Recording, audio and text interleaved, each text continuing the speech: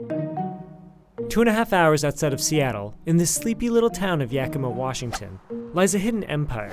And what they've been making, you've used your entire life. It's like one of those things that you go, oh my God, that was invented? Oh yeah, wow.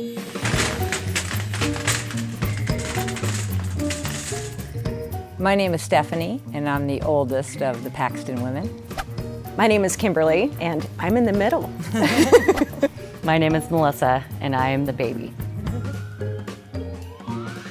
We are the three sisters behind the Kwik Lok Corporation and the little bag closures that you see just about everywhere. And by everywhere, she means everywhere.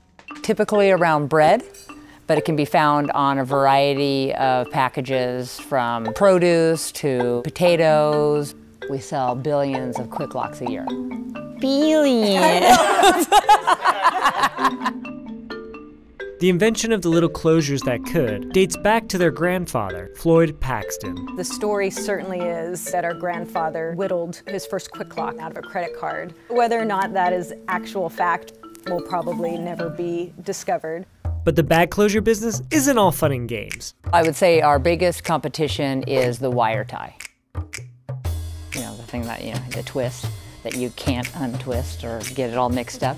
Oh yeah, those things? Never thought about it, but if we're being honest, I guess I never really thought about bag closures in general.